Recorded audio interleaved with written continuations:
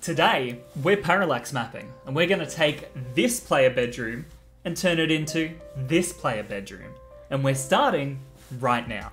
When I'm making a map from scratch, I like to go over to Google and look for some reference images. So for here, we'll just type in medieval bedroom, and I'm just going to go through these images and see if anything can give me some inspiration. Now, our map's going to be 10 tiles by 10 tiles. So in Photoshop, I'm going to make a new document, change this to pixels, and I'm going to make this 480 pixels by 480 pixels. Now, if I hit Control H, I'm going to get this grid pop up, and this grid is in the shape of 48 by 48 pixels. To do this, I've just gone over to Edit, down the bottom to Preferences, Guides, Grids and Slices, and it comes up with this menu. So I can make a grid line every 48 pixels with subdivisions 3. Now I'm going to be looking back and forth between my reference images on my other monitor and this Photoshop file. Before I even begin to craft the level, I'm going to sketch it out. Nothing's going to be fine, it's all going to be rough, but I'm just going to sketch out the rough feel of how I'd like the level to feel, look. Now because we're just doing a rough sketch, first I'm going to create a new layer, I'm going to change the color to green, and I'm just going to very vaguely outline 3 pixels down here, 3 pixels across here, back around and make a square, and that's going to be our floor. Then I'm going to go 2 pixels up, all the way across, back down, that's going to be our wall. I'm then going to lightly trace the grid, and then turn the main grid off, because we don't really need to be exact in this sketch. Just going to make a thicker line over here though, so I know that this is the difference between the floor and the wall. Then I'm going to create a new layer, change my brush to black, and just start sketching out how I'd like the level to look. This is somewhere where we can get really rough with how we're sketching.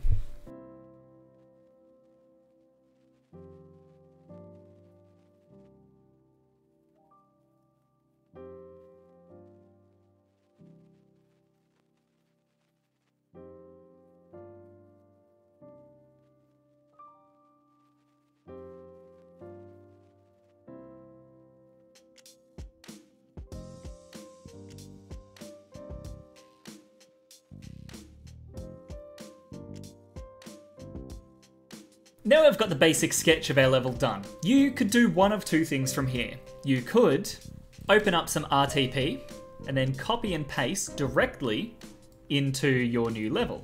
So we could grab this bed and paste it into the scene like this. Grab this cupboard and paste it into the scene like that. And do the same thing for all the furniture and just do it that way. That's not what we're going to do. What we're going to do is a bit different. We're going to make our own.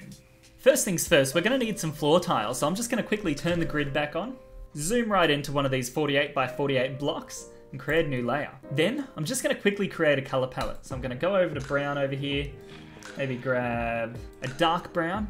No, actually, I'll grab a medium brown, draw it in a bit. Grab a darker brown, and then grab a lighter brown. Then I'm just going to do that again. Grab this darker brown and go even darker. Then grab this lighter brown and go even lighter.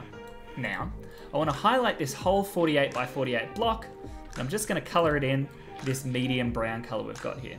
Then, I want to select the darkest brown color I have, swap this brush over the pencil tool, bring it down to 1 pixel. I'm just going to go all the way down along this side, all the way down past the second subdivision, all the way down past the third subdivision. We've got a couple of wood planks. Next, what I'm going to do is in the middle, I'm going to go across like that, then I'm going to go across like that, then go across like that. Turn off the grid, and here you can see we've got some wooden planks. They're not the prettiest looking thing. So next thing I'm going to do is grab the magic wand, and I'm going to click on all of these light brown colors over here, and then going to go back over to my pixel brush, going to select a black, and I'm going to take the opacity all the way down to, let's say, 4 or 5. And then with my mouse, I'm just going to go up and down like this. And I'm going to do that a few times just so I can get a bit of texture in the wood. After I've done that, I'm just going to make a few darker bits in the wood. So here, I'm just going to make it look like there's a bit of a crack forming, maybe around the corner over here. I'm just going to do this the same, just getting some darker areas for all the different planks. Grab the rectangular tool, go 3 pixels in on this side of the wood, go over to my brush tool, select this medium brown color, and have a play around with darkening the sides of the wood. You'll have to do it a few times to get it right. Zooming out, that looks good. Then we're just gonna do the same thing with the lighter brown color. We're just gonna grab the other side of the planks. This is gonna give it a bit more of a 3D sort of beveled look. Next, we wanna make sure it tiles. So if I was to grab this right here, hit Control C and Control V and go across, we know it can tile that way. The real test though is, can it tile up and down? So if I put it on top here, you'll be able to see we've got this weird little line here. Now to fix this, we're gonna go into a new image and make this 48 by 48. We're gonna copy this, then we're gonna go into Filter, Other, Offset by 24 pixels. And what this is going to do is just offset the picture by 24 pixels each way. Now you can see there's a clear line here. All we need to do is go back to our pencil tool with the 4% opacity, back down to black, and just play around with it till it looks like there's no sort of line in the texture. There we go. It's almost impossible now to tell that there's a line in this texture. So we'll grab this, copy it, take it back over to our original image, and this is now going to be our floor texture. So I'm going to merge those layers, get rid of my color palette, turn my grid back on. I'm going to grab this wood texture, create a new group, and I'm just going to call this group floor texture. I'm going to paste this wood tile all throughout these different grids. Once we've done that, we can turn it off and see that we've got, I'm going to grab this floor texture and move it to the bottom so we can still see all of our concept art on top. Now we're going to make a lazy wall texture. So we're going to create a new layer, name it wall texture, and grab possibly a lighter brown, something like this. I'm going to highlight the grid, drag across from here. I'm just going to fill that in. Just going to drag this underneath our sketch. Next, what I'm going to do is go Filter, Noise, Add Noise. And here you can see it adds this sort of texture of different pixels to it. Then I'm going to grab my brush tool, bring the color down to black, make sure it's the soft round tool, turn off the sketch just so you can see. If I do this, it's just going to be black right across. That's not what we want. What we do want, however, is something more akin to that. Darker shadows towards the bottom. We can also do the same at the top. Darker shadows towards the top. Next, what I'm going to do is swap back over to my normal pencil tool. Still with the black, I'm just going to change the opacity, probably down to something like 20, 30, maybe even 40. And then down along this, I'm just going to make some lines to represent a sort of wooden wall paneling. And that's our lazy wall texture done. Turning our sketch back on, we can see that I've got these sort of railings going across the roof, so we'll make them next. I'm gonna turn everything else off, select a dark brown, quite a dark brown, make sure my brush opacity is all the way back up, just make this railing all the way down. Beam, the word is beam. Now, like with our floor tile, we're just gonna color the inside, select the middle, and again, change the opacity down to something like 4 or 5. Just add some texture along this wooden beam. Then I'm just going to copy and paste the beam, move it across to the other side. Now I've also got a beam, 2 beams running through the middle of the room. So I'm then going to copy this, I'm going to flip it 90 degrees clockwise, bring it towards the center of the room, and delete the sides. I'm going to copy and paste it again. Now you can see we've got this beam. I'll merge all the layers so it doesn't get too messy. I'm just going to copy this wooden beam, paste it, and bring it down to where the other wooden beam is supposed to be. If you wanted to, you could also copy and paste it and raise it up here, and there we go. I'm going to merge all those layers and call it wooden beam. And here you can see we've got those wooden beams going across here and across the floor. Now, one thing to notice is these wooden beams, they blend in a bit with the rest of it. So what I'm going to do is create a new layer, turn it into a clipping mask, grab my brush tool, and it should only draw over the top of these beams. And at the moment it's 100% opacity on black, so let's change it, let's make it 40% opacity.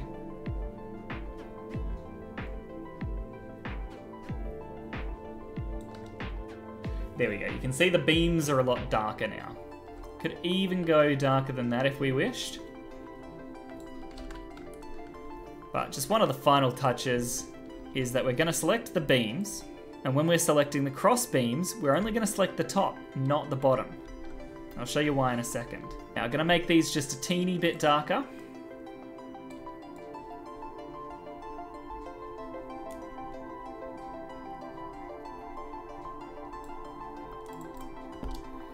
You see what that does is that the brown on top is a different shade to the brown there. Might be a bit hard to see in video, but it just adds a bit of depth. Looking at our sketch, we can see we do have the outline in this room of some darker wooden beams. So we're just gonna make those now.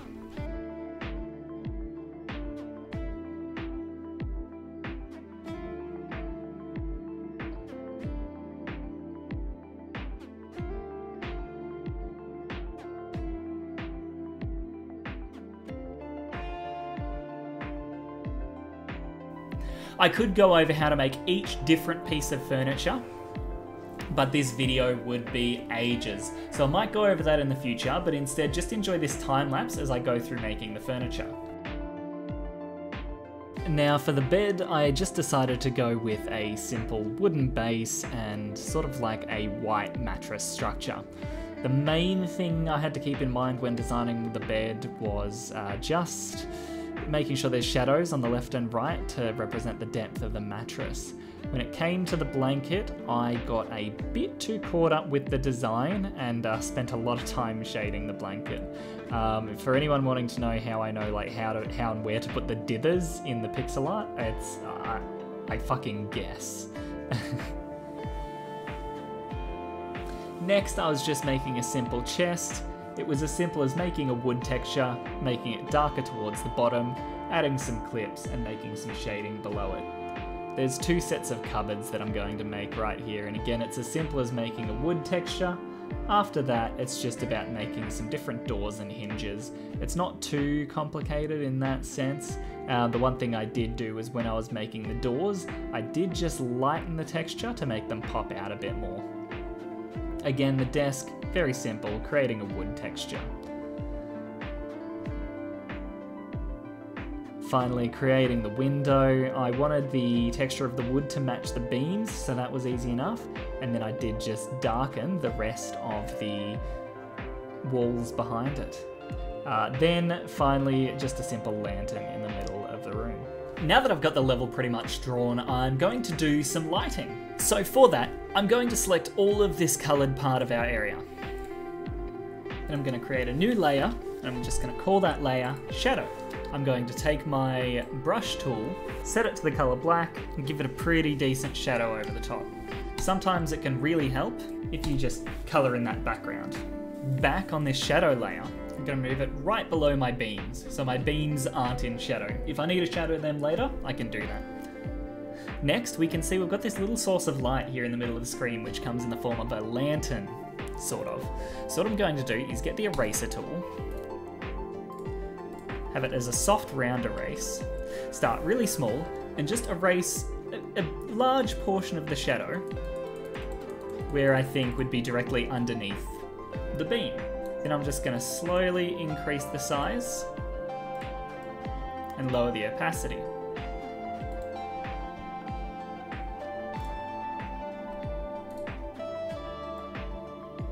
Again, lowering the opacity,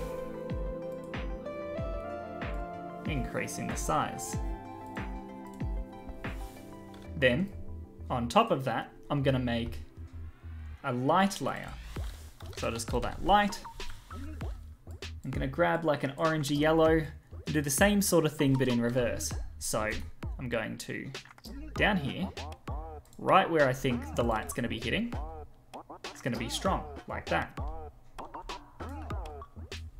Then I'm going to lower the opacity, make the brush a bit wider, and make it wide again and lower the opacity again. And because that's really bright, I'm just going to run my eraser over it until it's the right color. Next, we're going to grab this yellow color, go around the room, and add anything that we think might be some highlights.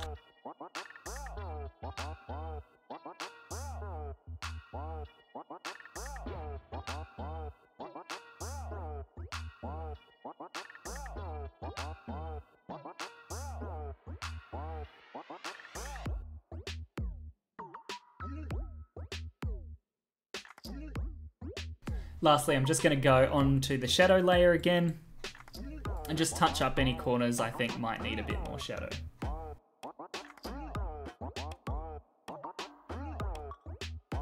Once we're happy with how the lighting looks, we're ready to throw it into game.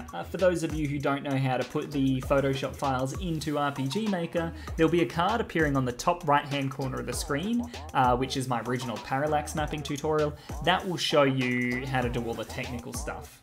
Just before I do put this into Photoshop though, make sure you scroll down and like the video, because liking this style of video makes me realise I need to make more of these. Alright, now we've got the map in game and working, and as you can see we've got the lighting effects working. As we're walking around, the light changes for the character depending on where he goes. I hope you guys enjoyed this quick little video. If you did, scroll down and hit like, and if you want some more, hit subscribe. Don't forget to comment down below if you do like this style of video. Catch!